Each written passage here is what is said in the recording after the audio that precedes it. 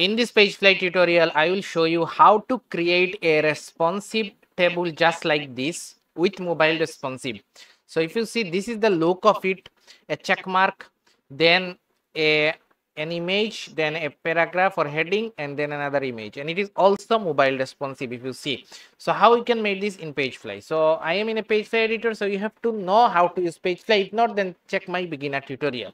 So I am in one of my templates. So this is a Blimy template. If you already know this and you want to get the ready-made Pagefly templates, then you can purchase it. The link will be given in the description. Just get there and get it with just one click. So now let's begin with today's tutorial. So if you see, I already tried it, but a issue here is whatever I tried, as you can see, when the text get larger, as you can see, the alignment is not proper. As you can see, this check mark is here, this check mark is here, this check mark is here. So how we can make it responsive? So let's see. Now let's make something similar to this. I am not interested in doing those things because this can be easily done. Not this as well. I am just focusing on the table itself. So let's take one column here. Okay. Let's take one column here. Then under the column, I will just insert a heading just in the top. So responsive table. So just give this heading a name, for example, responsive table. So this is it. Now let's focus on creating this table. So for that, what I will do, I'll click on add element, go to layout, click on block and drag a block under this table. So many people must be thinking, why block? Let's take 3 column and do it. But taking column will be an issue making it mobile responsive. Okay, so block is the perfect option for that. So I will explain why. So give some padding to block. Okay, and one thing to do, go to the bottom of the styling and you will find an option called CSS code. Give width here, width, give width 100%, just like that, with a colon, semicolon. Okay, if this is not correct, then will not work. Then click on add element, then go to layout again and drag another block inside that block. Okay, now you can see a block inside a block. Previously you take a block, now there is another block. In that block we will add an image. You can upload your own icon, anything here. Okay, I will just copy that one because it is already there inside that block. Fantastic. So next thing I will do, I will duplicate this block, the block that you have added under the block. So I will duplicate it and then I will delete that image and I will insert a paragraph inside that block. So if you already, you can drag a paragraph inside that block. This block I am talking about. Okay. Now another block. In the top of that block, it was a image. In the bottom of that block, it is a paragraph. Now duplicate the top block, the image block again, and drag it under the bottom one. Okay. So it should not be inside this block. So if it is inside the image block, this will not work. So I will delete that. Okay. I will delete that and I will delete that and I will just reshift it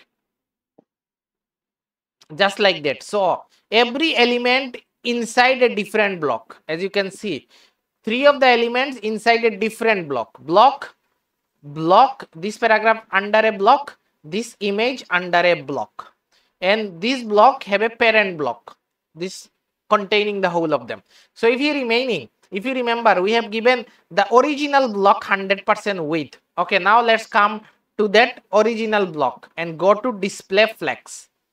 Okay, that is the matter. Now come to this image, click on block. From the image, go to block. That means the children block. This is the parent block and then this is the block, children block. Under that block, there is an image. I will go to the same block, go to the code and give this, check this, 15%. Okay, 15%. Go to the next image, the right image, go to that block and scroll down, copy paste 15%. Go to the paragraph and from the top bar, go to block and put 100%. So keep with me, you will find that this is very interesting. Okay, 100%. Now let's click on this image, then make it in the center. Click on this image, make it in the center. and also this paragraph make it in the center. It is already in the center. So if we go to the original block of it, as we already made it display flex, you can make it justify content align item center, but it is not centering. So I just need to click on this block and then click on flex and justify content center align item center.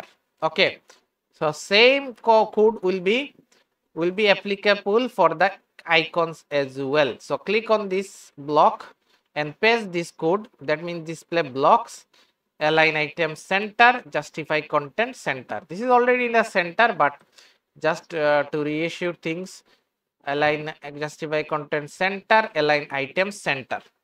So you can see this how it is looking.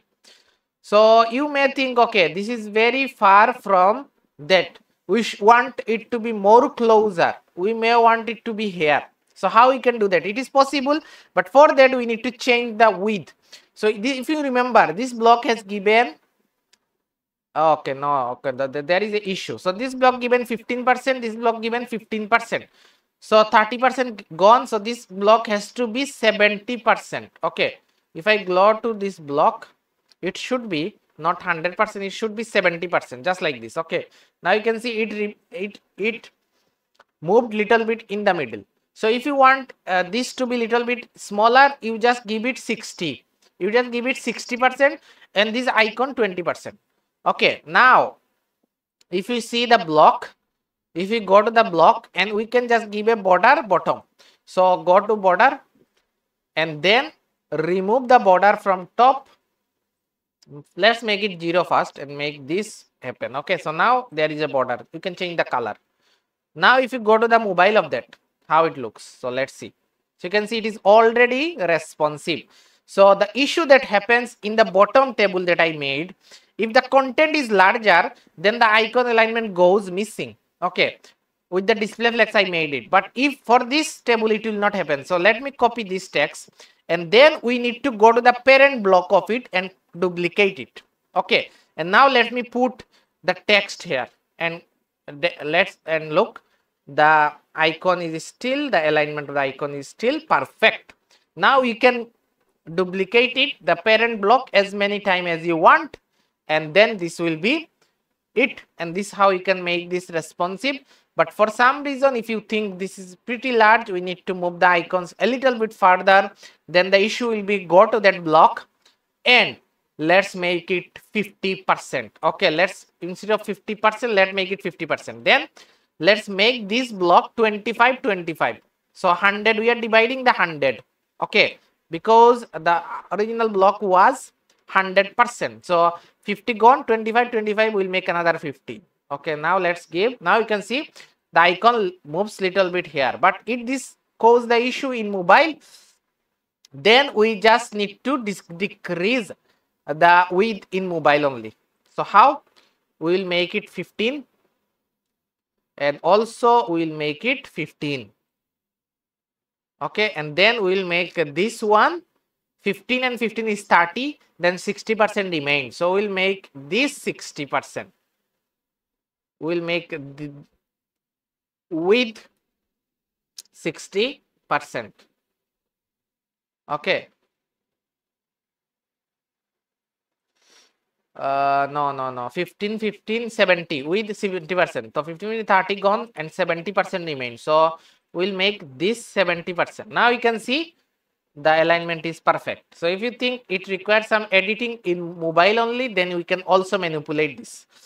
Okay, but as you can see, let's just delete the below ones, or not this. Let's delete the below ones. So below ones, and let's duplicate this one. Okay, this icons, that's it.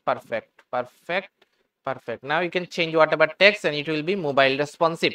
So this is how you can make things mobile responsive for a comparison table. I hope you enjoyed the video. If so, do smash that like button, subscribe to the channel, and also let me know in the comment as well if you want to make me a more specific tutorial. So thanks for watching the video.